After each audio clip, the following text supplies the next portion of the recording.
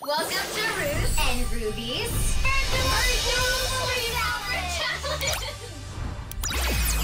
Hey guys, what's up? It's me, Ruby Rose Turner, and welcome to our virtual sleepover challenges. Hey Ruth, what's up? What have you done today? Helped my mom clean the house, watched TV, went on a bike ride, annoyed my brother, the usual quarantine stuff. Sounds like you're telling the truth. But are you? Yes? Why are you acting so weird? I'm just practicing because tonight we're going to be asking each other questions that distinguish truths from untruths. This is the True Confessions Challenge. This challenge is pretty simple. One of us is going to make a statement that is either true or false, and the other person has to see if our story checks out. Okay, I'm opening up my envelope now. I karate chopped a board of wood in half. Where were you? I was actually on the set of Coop and Cami Ask the World. Okay, all right. And do you remember what was for lunch that day? I believe it was pizza. Yummy! How many boards were there? Was it just one or was there multiple boards? I only karate chopped one board. I believe my co-star Albert karate chopped two, in fact. Now, I do think that it is in your physical capabilities to do so, but is it a lie? Why would it be a lie? Of course not. I'm going to have to determine that... I'm going to say it's false. Well, Ruthie, this was, in fact, a fake story! They don't give me this monocle for nothing. Although that would really be cool. I should maybe take up karate chopping in my future.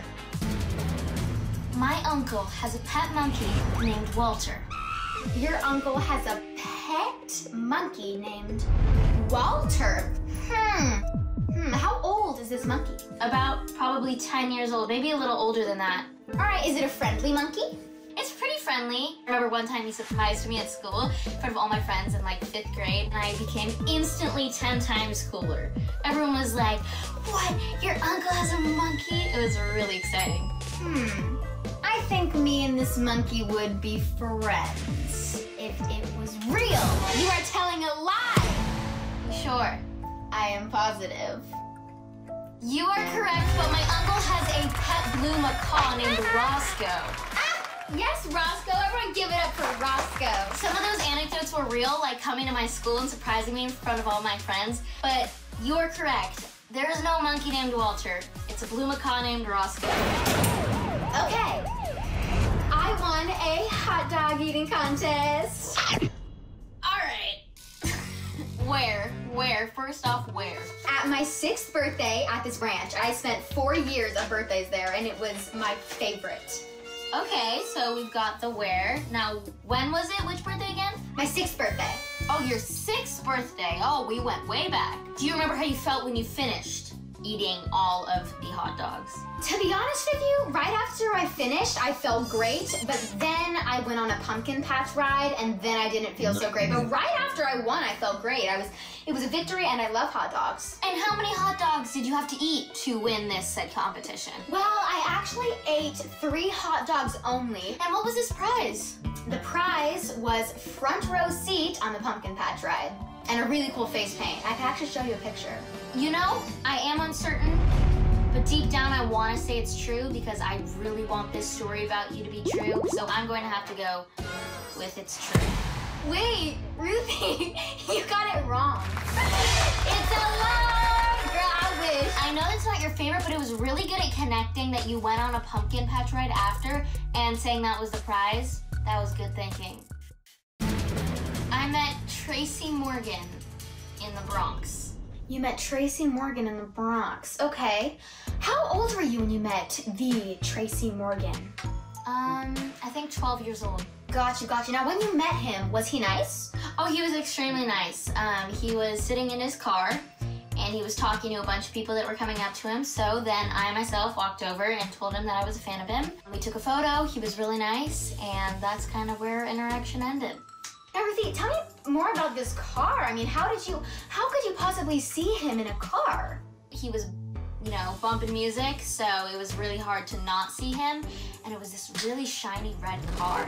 All right, Ruthie, I know you pretty well. I'm gonna say your story is true. And you're positive. I am absolutely, positively positive. That is correct.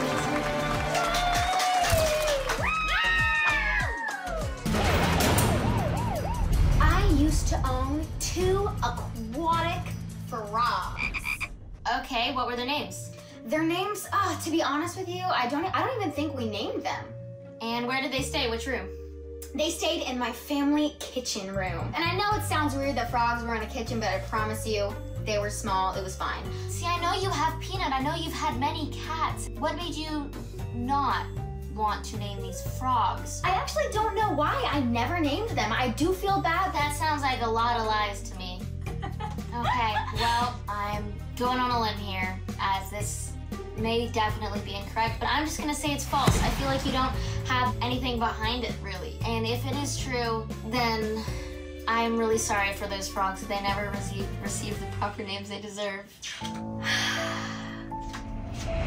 You are incorrect, Ruthie. That is a true story. And I'm actually ashamed because I didn't name them, and it is a true story. That is horrible. I'm just kidding. I know, I never named them. Okay, I'm gonna go with this one. Okay, whenever you're ready, Ruthie.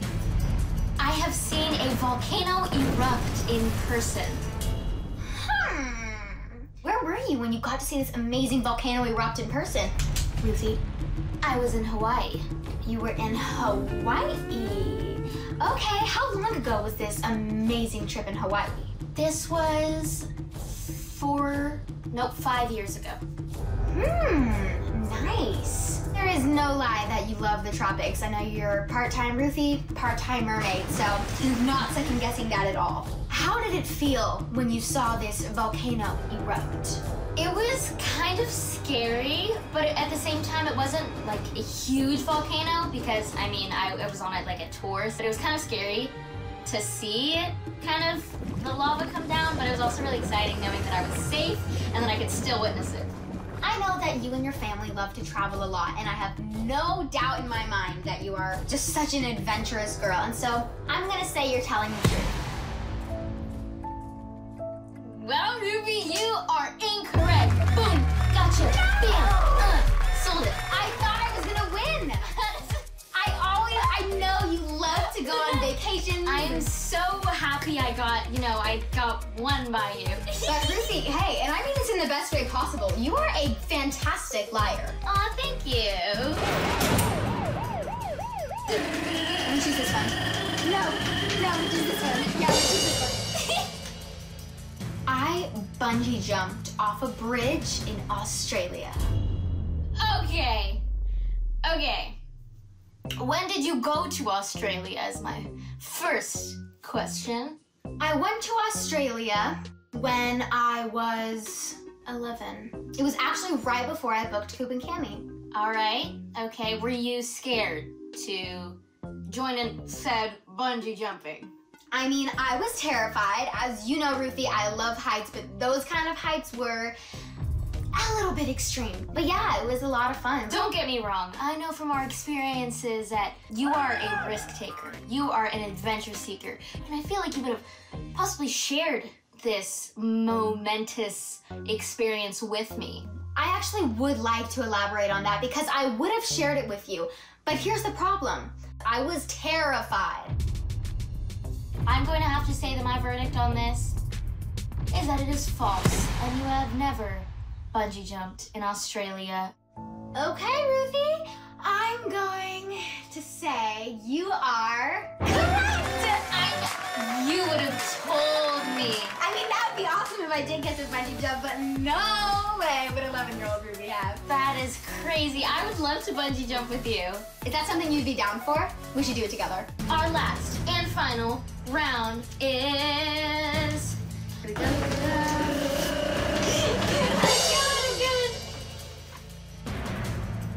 While I was swimming at summer camp, I was told there was a great white shark in the water. Well, you were swimming at summer camp. Who told you that there was a great white shark there? It was one of the aides in the water who was swimming with us at each checkpoint on the swim. Well, Ruthie, you've always kind of struck me as someone who's not really afraid of sharks, so why would that scare you? Well, I must have given you the wrong impression because I am utterly terrified of sharks. Especially when I am swimming out in the ocean, that's a no-go for me. Did you ever see that great white shark? I never saw it, but I heard that it was very, very close. Okay, so after a while of hearing this, I'm gonna declare your story is true. It is, in fact, true. I knew it! I was the best detective in town! For a big chunk of that, I didn't even know if I was telling the truth or not. I was so confused on all of my stories. I know, because a lot of our stories from when we were younger, we have to dig back in the memories. All right, guys, well, that was it for our True Confessions Challenge. And I guess it's time for me and Ruthie to go to bed. Going to bed, huh? Okay, what time? Ruthie, why are you still detecting me? Sorry. It's kind of my new thing now. Anyways, good night. I will see you guys soon. If you liked this video, go check out more of the Ruth and Ruby challenges. Use the links in the description below. Welcome to Ruth and Ruby's